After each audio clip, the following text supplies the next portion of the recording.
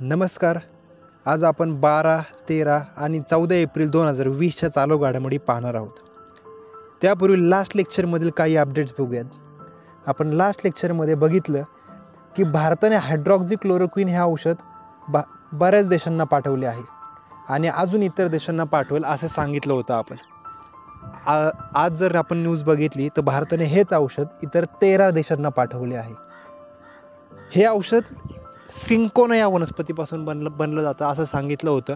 तर भारतामध्ये सिंकोनाचं सर्वाधिक उत्पादन कोणत्या राज्यात केलं जातं?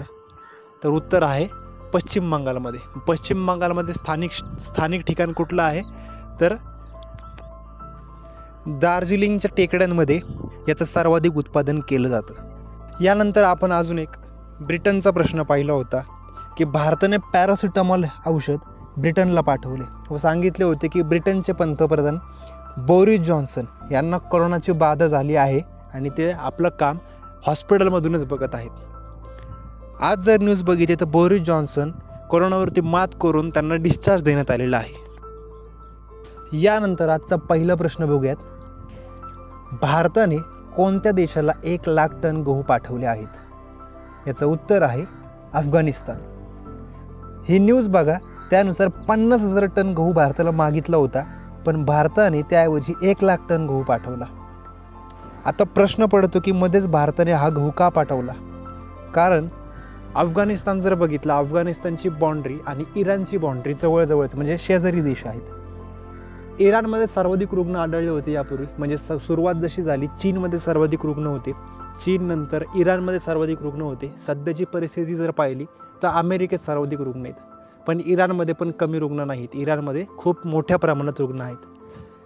इराणमध्ये रुग्ण आढळल्यामुळे इराणचे नागरिक आणि अफगाणिस्तानचे जे नागरिक जे इराणमध्ये राहत होते त्यांनी अफगाणिस्तानमध्ये स्थलांतर करण्यास सुरुवात केली आणि त्यामुळे अफगाणिस्तानवरती अन्नधान्याचा साठा कमी पडू लागलेला आहे. त्यामुळे भारताला 50,000 टन गहू मागितला होता, पण भारताने 1 लाख टन पाठवून दिला आहे. आता यावरून प्रश्न पडू शकतो की भारतात सुद्धा कोरोनाची साथ पसरली आहे. सर्व कामे बंद आहेत, शेतीकाम बंद आहे, सर्व बंद आहे. तर भारताला अन्नधान्याची कमतरता पडणार आहे का नाही? तर याचं उत्तर पण लोकमतमध्ये सांगितलेलं आहे बघा. तर भारताकडे आणखी 9 महिने पुरेल इतका धान्य साठा उरलेला आहे आणि सध्याचे लॉकडाऊन नंतरही उत्पादन वाढेल. यानंतर पुढचा प्रश्न बघूयात. द विजार्ड सिरीज सीझन 1 या पुस्तकाचे लेखक कोण आहेत? याचं उत्तर आहे कोबे ब्रायंट. आता हा प्रश्न महत्त्वाचा का आहे? कारण सुप्रसिद्ध बास्केटबॉलपटू कोबे ब्रायंट यांचे नुकतेच निधन झाले होते आणि त्यांनी लिहिलेलं हे पुस्तक त्यांच्या निधनानंतर प्रकाशित होत आहे. आता कोबे ब्रायंट यांचं निधन झालं होतं, चर्चेमध्ये सुद्धा होते. तर का महत्त्वाची व्यक्ती का होते? तर कोणत्या खेळाशी संदर्भात होते? तर बास्केटबॉलपटू होते. हा पॉईंट लक्षात ठेवा. बास्केटबॉलपटू कोबे ब्रायंट यांचं हेलिकॉप्टर दुर्घटनेमध्ये निधन झालं होतं आणि त्यांनी लिहिलेलं पुस्तक द विजार्ड सिरीज सीझन 1 हे त्यांनी लिहिलेलं पुस्तक त्यांच्या मृत्यूनंतर प्रकाशित होत आहे. हा पॉईंट लक्षात ठेवा. यानंतर पुढचा प्रश्न बघूयात. भारत पढे ऑनलाईन अभियान कोणत्या मंत्रालयाने सुरू केले आहे? याचं उत्तर आहे HRD मंत्रालय, म्हणजेच मानव विकास संसाधन मंत्रालयाने सुरू केले. इथं पॉईंट लक्षात ठेवा. मग HRD मंत्रालय सध्या कोणाकडे आहे? म्हणजे HRD मंत्री कोण आहेत? तर रमेश पोखरियाल यांच्याकडे आहे. पुढचा प्रश्न. कोणत्या संस्थेने स्मार्ट स्टेथोस्कोपचा शोध लावला आहे? बघा, उत्तर बघण्यापूर्वी स्मार्ट स्टेथोस्कोप काय आहे ते समजून घ्या.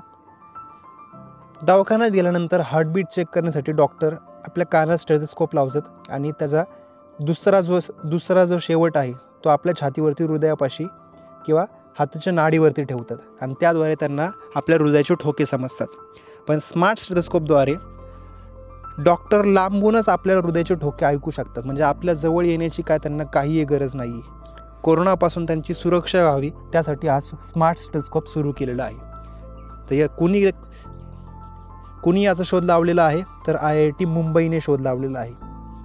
अजून एक पॉईंट लक्षात ठेवा. स्टेथोस्कोपचा शोध कोणी लावला? फक्त स्टेथोस्कोप म्हणतोय मी, स्मार्ट स्टेथोस्कोप नाही तर स्टेथोस्कोपचा. तर रेने लिनेक यांनी लावला होता. रेने लिनेक यांनी या स्टेथोस्कोपचा शोध लावला होता. पुढचा प्रश्न. फोर्ब्सनुसार सलग 3ऱ्या वर्षी सर्वात श्रीमंत व्यक्ती कोण ठरले आहेत? याचं उत्तर आहे ॲमेझॉनचे संस्थापक जेफ बेझॉस. आता ॲमेझॉनचे संस्थापक जे जेफ बेझॉस आहेत ते $113 बिलियन प्रथम स्थानी आहेत. $113 बिलियन. आता मिलियन, बिलियन, नंतर ट्रिलियन, शून्य लक्षात ठेवा. मिलियन ज्यावेळेस म्हणतो आपण त्यावेळेस 6 शून्य त्याच्यावरती असतात. मिलियनवरती 6 शून्य, बिलियनवरती 9 शून्य आणि ट्रिलियनवरती 12 शून्य, म्हणजे 3 शून्य वाढत जातात. मिलियन, बिलियन आणि ट्रिलियन. इथं बिलियन शब्द वापरलेला आहे. जेफ बेझोस हे $113 बिलियन प्रथम स्थानी आहेत. दुसऱ्या स्थानी कोण आहे? तर मायक्रोसॉफ्टचे संस्थापक बिल गेट्स हे दुसऱ्या स्थानी आहेत. याच आधीत भारतीय व्यक्ती पहिला कोण आहे? तर मुकेश अंबानी या यादीमध्ये 17व्या स्थानी आहेत $44.3 बिलियन सह. मुकेश अंबानी यांची संपत्ती किती आहे? तर $44.3 बिलियन. याच यादीमध्ये जेफ बेझोस यांची पूर्व पत्नी म्हणजेच मॅकेन्झी बेझोस ही 22व्या स्थानी आहे. आता हिच्याकडे इतकी संपत्ती आली कुठून?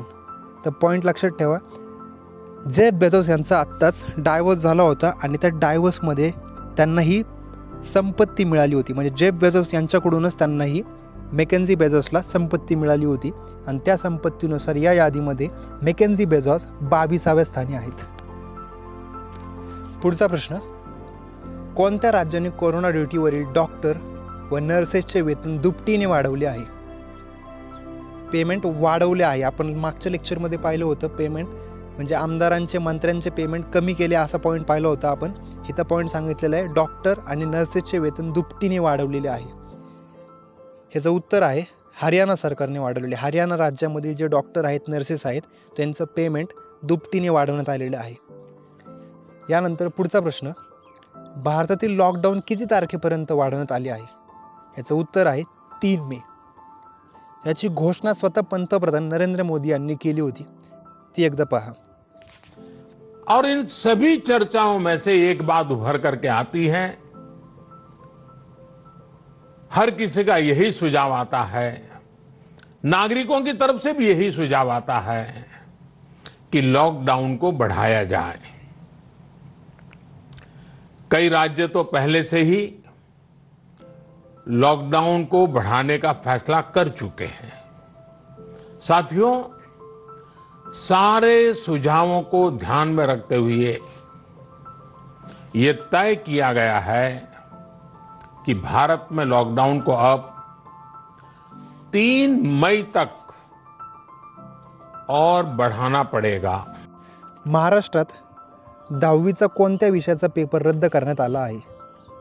याचं उत्तर आहे भूगोल आणि कार्यशिक्षण. याचबरोबर 9वी आणि 11वीच्या परीक्षाही रद्द करण्यात आल्या आहेत. याची घोषणा शिक्षण मंत्री वर्षा गायकवाड यांनी आपल्या अधिकृत सोशल मीडियावरती दिलेली आहे.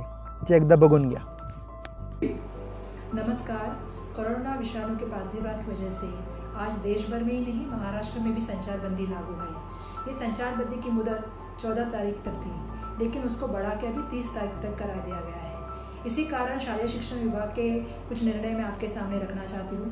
जो पहला निर्णय हमने लिया है वो कक्षा 9वीं व कक्षा 11वीं का लिया है, और जिसमें जो हमने निर्णय लिया है कि उसकी दूसरे सत्र की परीक्षा रद्द करने का निर्णय हमने लिया है, और पहले सत्र के जो उनके इंटरनल मार्क्स होते हैं उसको काउंट करके उनको जो है कि आगे के क्लास में देने के संदर्भ में कार्रवाई होगी, इसका हमने नीचे निर्देश दिया गया है. दूसरा जो हमने निर्णय लिया है वो इतना कक्षा 10वीं के भूगोल और कार्य शिक्षण की जो पेपर है वो भी उसको हमने रद्द करने का निर्णय लिया है, और उसके लिए हमने महाराष्ट्र राज्य के माध्यमिक व उच्च माध्यमिक शिक्षण मंडल के प्रचलित व विहित कार्यपद्धतिनुसार जो है उनको मार्क देने के लिए संदर्भ में मंडल के लिए उनको कार्रवाई करने के लिए कहा है, और उसके निर्देश भी हमने नीचे दिए हैं.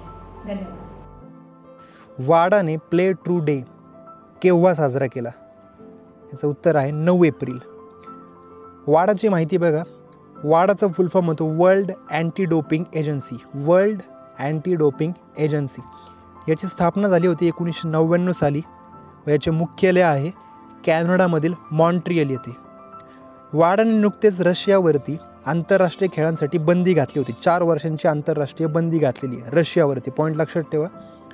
वाडाप्रमाणेच भारतात नाडा ही संस्था कार्यरत आहे. आता नाडाचा फुल फॉर्म काय आहे? तर नॅशनल अँटी डोपिंग एजन्सी. वाडामध्ये फक्त W आणि नाडामध्ये N याचा फरक आहे फक्त. वाडा म्हटलं तर वर्ल्ड आणि नाडा म्हटलं तर नॅशनल अँटी डोपिंग एजन्सी. आता नाडाची स्थापना कधी करण्यात आली तर 2005. मुख्यालय कुठे आहे तर नवी दिल्ली येथे याचं मुख्यालय आहे. आणि अजून एक महत्त्वाचा पॉईंट, नुकतेच नाडाने आपला सदिच्छादूत नेमला होता. तर सदिच्छादूत कोण आहे तर सुनील शेट्टी हा आत्ता नाडाचा सदिच्छादूत आहे. पुढचा प्रश्न, जागतिक होमिओपॅथी दिन केव्हा असतो? याचं उत्तर आहे 10 एप्रिल. बघा, सॅम्युएल हनेमन यांच्या स्मरणार्थ हा दिवस साजरा केला जातो. सॅम्युएल हनेमन यांना होमिओपॅथीचे जनक असे म्हटले जाते. बघा, एक उदाहरण बघूयात. होमिओपॅथी म्हणजे काय? साधारणतः आपण ज्या डॉक्टरांकडे जातो त्यांना ॲलोपॅथी असे म्हणतात. ॲलोपॅथी डॉक्टर औषधे मेडिकलमधून घेण्यास सांगतात. पण होमिओपॅथीचे औषध जे असतात किंवा डॉक्टर असतात ते स्वतःकडचे औषधे देतात. आणि त्यांची औषधे म्हणजेच साबुदाण्यासारख्या बारक्या अशा गोळ्या असतात बघा, त्याला आपण म्हणतो होमिओपॅथी डॉक्टर. आणि ज्या आपण रेग्युलर ज्या डॉक्टरांकडे जातो त्यांना ॲलोपॅथी डॉक्टर असं म्हणतात बघा. यानंतर पुढचा प्रश्न बघूयात. राष्ट्रीय मातृत्व सुरक्षा दिन केव्हा साजरा केला जातो? याचं उत्तर आहे 11 एप्रिल. हा दिवस महात्मा गांधीजींच्या पत्नी कस्तुरबा गांधी यांच्या स्मरणार्थ साजरा केला जातो. पॉईंट लक्षात ठेवा, 11 एप्रिल कुणाची जन्मतारीख असते तर कस्तुरबा गांधी यांची जन्मतारीख असते. यानंतर शेवटचा महत्त्वाचा मुद्दा लक्षात ठेवा.